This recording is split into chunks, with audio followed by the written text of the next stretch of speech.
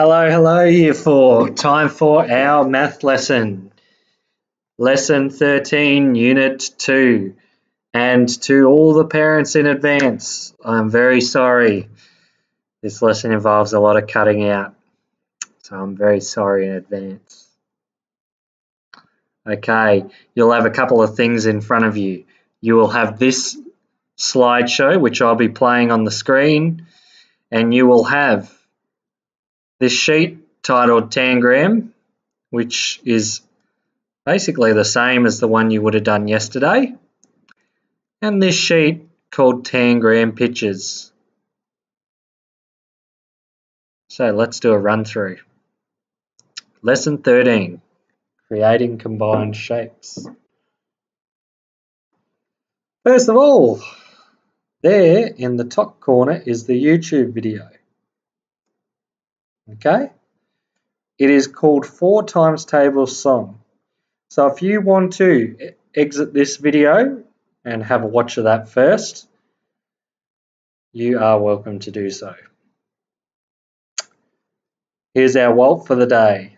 We are learning to manipulate Tangram pieces to investigate and construct combined shapes.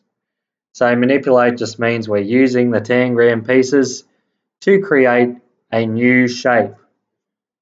What I'm looking for, can you combine Tangram pieces to make those new shapes? So in this lesson, you'll be creating composite shapes using the pieces of the Tangram puzzle. First though, let's see what you remember about the properties of shapes within a Tangram. So a Tangram is a square puzzle created by the ancient Chinese. It consists of 5 or 7 shapes called tans. This is not on your worksheet, I believe, but in the table provided it says describe the properties of each shape found within the Tangram. So you can do this in your maths book or on a piece of paper.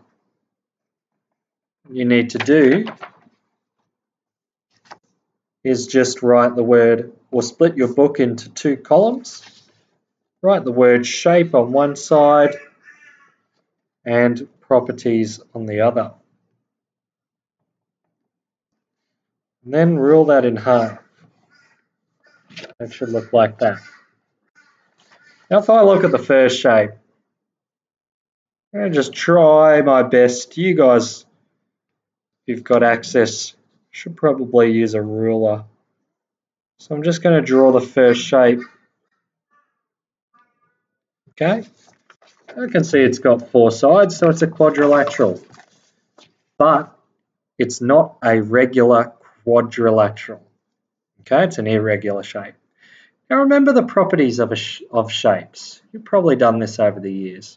We're looking for things like edges, sides, angles, and whether the shape is regular or irregular.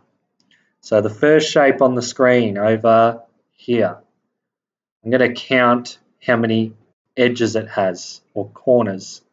So there's 1, 2, 3, 4. So I'm going to write 4 edges. I'm going to count the sides. 1, 2, 3, 4. So I write 4 sides. I'm going to count the angles. They are the little areas or spaces in here. 1, 2, 3, 4. 4 angles. Now I spell it A-N-G-L-E, not A-N-G-E-L. That would be angel. We don't want 4 angels, do we? Now, as I said before, the shape is irregular because the sides are not equal, are they? And they're also at different angles. They're not at a square angle, which we call a right angle. So there you go. There's the work that I've done for the first one. So I want you to pause the video and give yourself a refresher on the properties of each of those shapes. Off you go.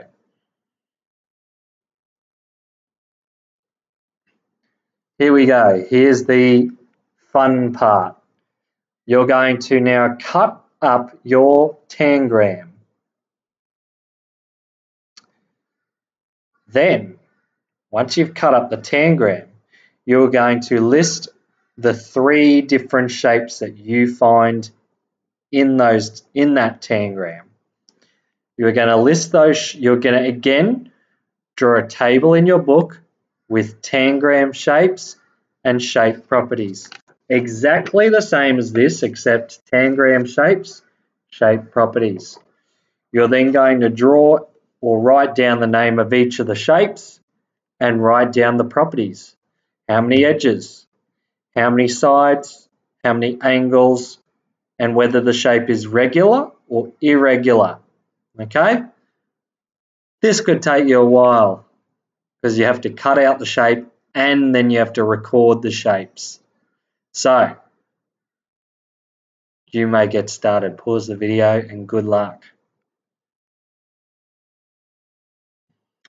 Okay, that might have taken you a bit of time.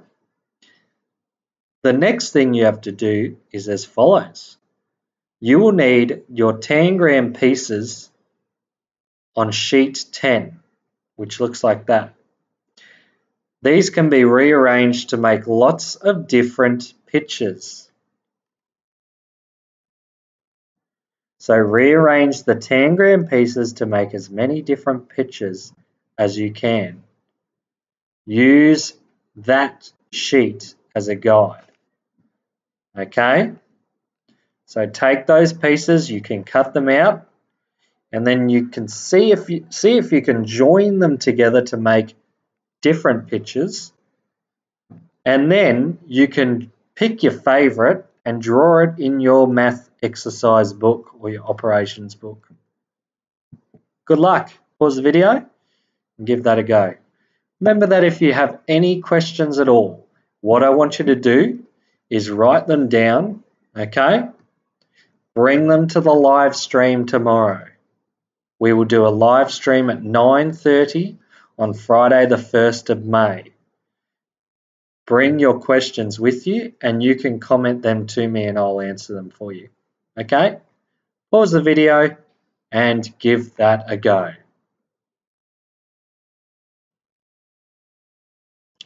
Okay, now, last part of the lesson. So there's 2 questions here. It says, which you can answer in your math book. It says, did you sometimes have to change your first choice of tangram piece? So explaining what you did.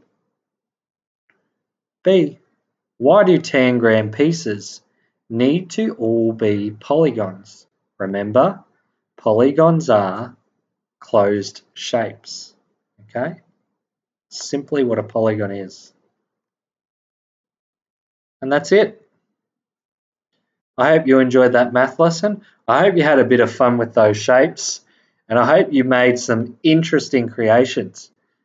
If you would like to send me some of your creations with that you made with the tangrams, I might make that into a collage and show off some of my favourite ones in the next math video.